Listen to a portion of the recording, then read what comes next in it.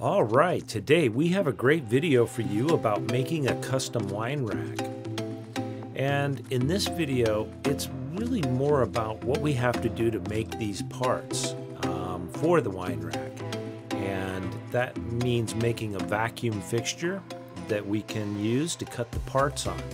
So we did the normal layout in Aspire, and we laid out our legs and our bottle parts and things like that. But first, we need to make a vacuum fixture to secure the parts.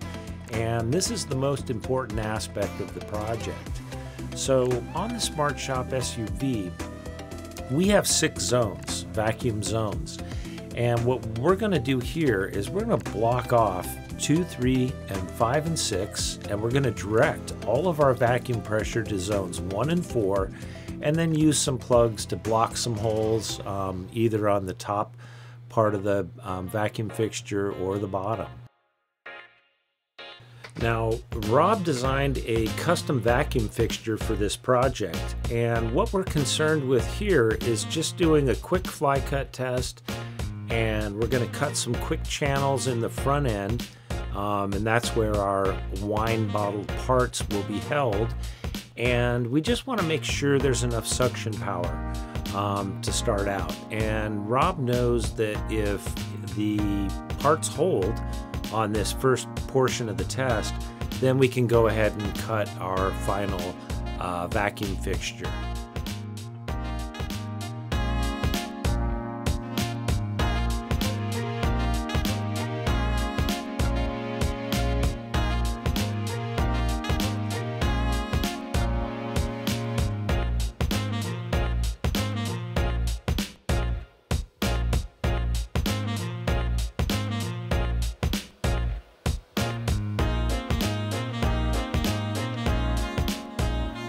Now at this point, we're just about ready to test our template here. And you can see where one of the parts has some double-sided tape. And that's just to give some extra support to the weaker part of that part. So it will help hold it onto the vacuum fixture, and it'll help the part to not move while we're cutting. So in this case, the parts held really well, and now we can make the final fixture.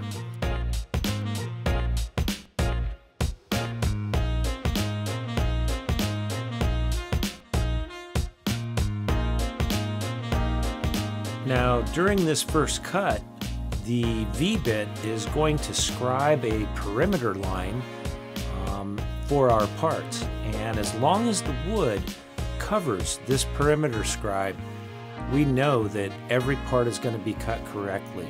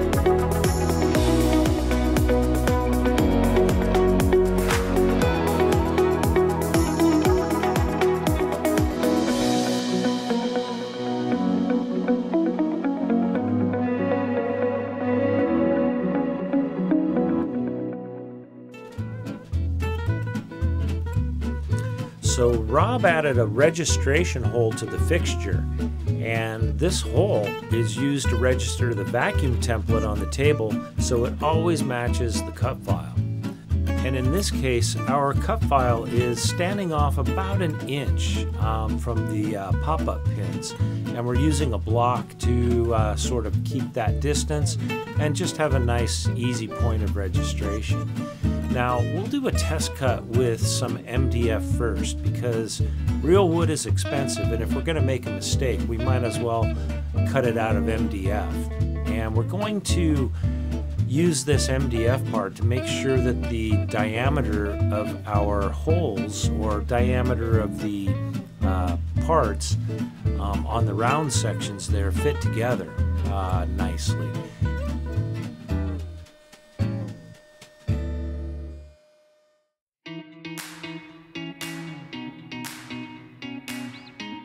Now, when we got done with these parts, we did a test fit with the actual wooden parts that we did first on our test. And you can see here where these parts don't quite fit. They're just a little bit too tight. And so what we decided to do is just adjust the diameter of that little round post. And at this point, you can see the beauty of CNC, because we have a working vacuum fixture and we have a cut file that in tandem are always going to work together, and we can reuse this vacuum fixture and our cut file to cut parts in the future whenever we want. So technically we could set up the machine to cut just these parts for maybe half a day or a day.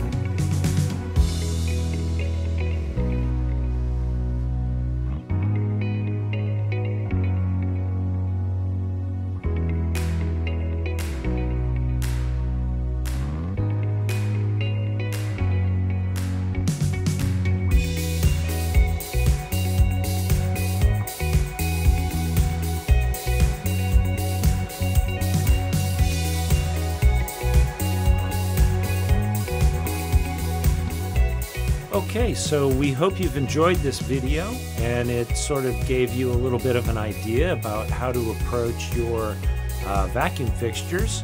And of course, if you have any questions, feel free to give us a call at 1-800-234-1976, or look us up on the web at lagunatools.com.